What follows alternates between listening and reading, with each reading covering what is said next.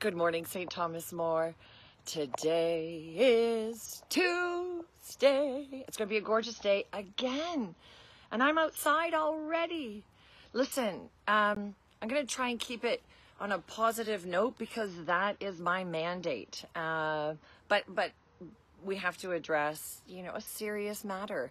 I'm wearing the only orange I have as a summer shirt. I have lots of long sleeve orange shirts. And wearing the orange shirt, as we have learned through implementing it in our school system, tells those around us, tells the world that every child matters.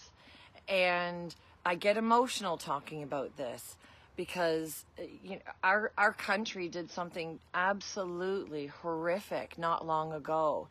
And we have to own that.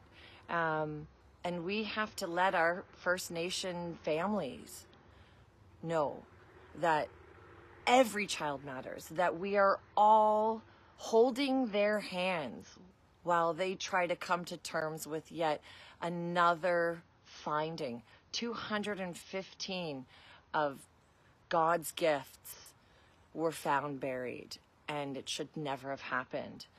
Mrs. Audilino is a teacher at Cathedral, and her mother is a retired teacher whom I had the absolute pleasure working with. She is hoping to start something and get it viral.